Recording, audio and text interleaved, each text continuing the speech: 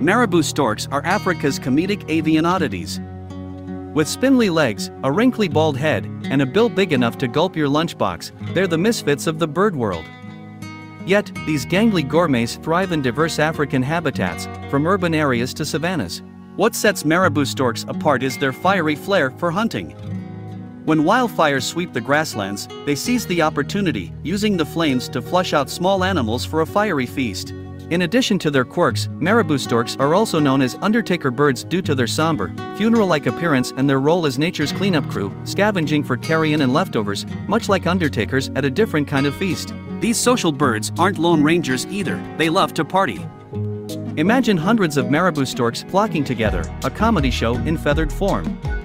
So, next time you spot these comical creatures, appreciate their peculiar charm and remember, in the avian world, they're the kings of comedy.